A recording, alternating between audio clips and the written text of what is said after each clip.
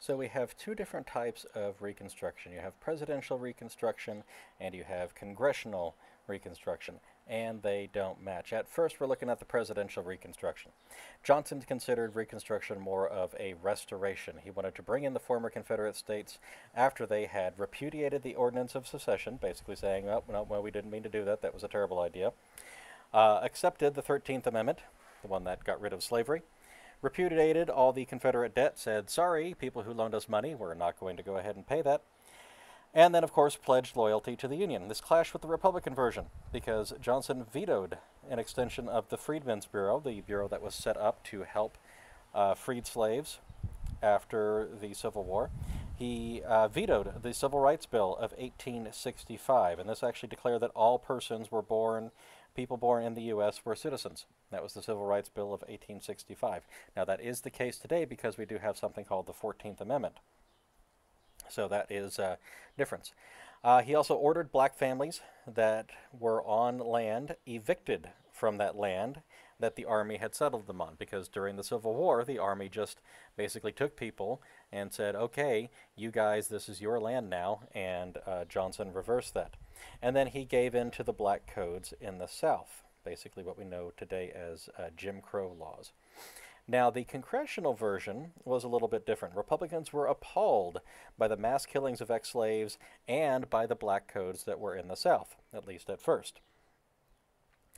They decided to take control of the Reconstruction idea from Johnson.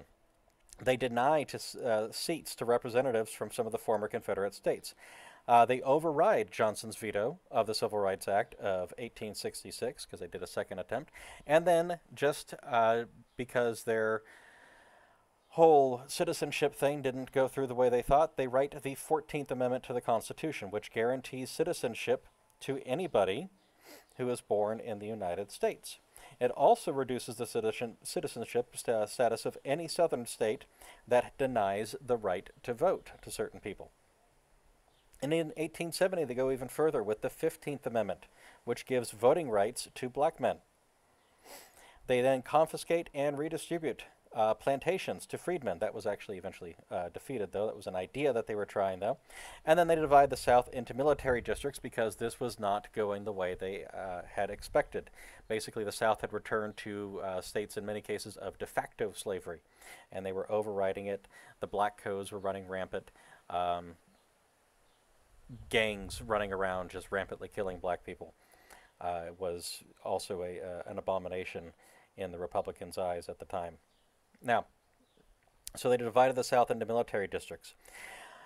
This was, again, over a veto from Johnson. Basically, it declares martial law, and it pens the adopting of constitutions that guarantee civil liberties to former slaves.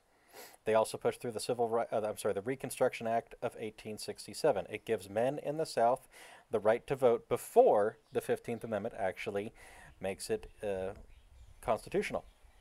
Then, it actually sets up, too, freedmen to be able to run for office. And some of them start serving in state legislatures and even in the U.S. Senate.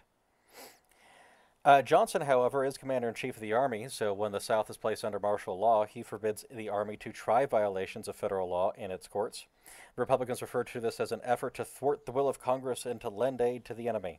They still considered the South the enemy. And then the Republicans passed the Tenure of Office Act, and this is, again, over a veto override. And what it does is it bars Johnson from removing, without Senate approval, any office holder who had been approved by the Senate.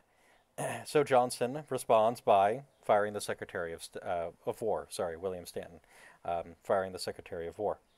So that sets up the grounds for impeachment of Johnson.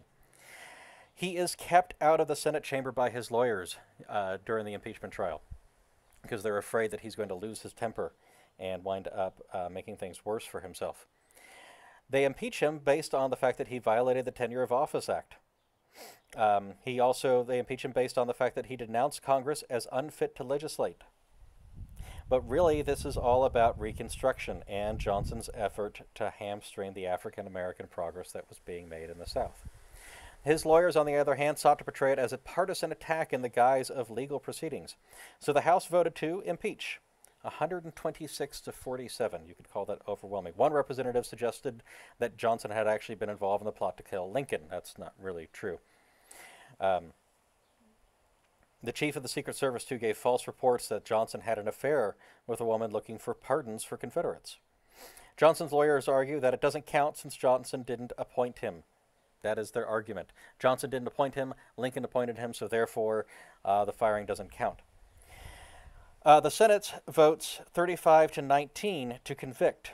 35 to 19 to convict. So that seems like, oh, that's a pretty big victory for Johnson, but it's really not, because it's one short of what was needed to actually remove him. 7 Republicans had actually voted to acquit. Effectively, this gets Johnson out of the way. It didn't get him out of office, but he is politically defeated at this point. And he then loses the Democratic nomination to Horatio Seymour, who then goes on to lose the general election in 1868 to General Ulysses S. Grant.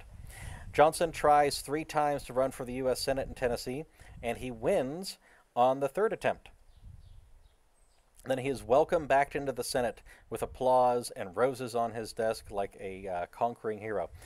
Then he suffers a series of strokes after that and dies. So unfortunate end for Johnson, unfortunate end for Reconstruction as well.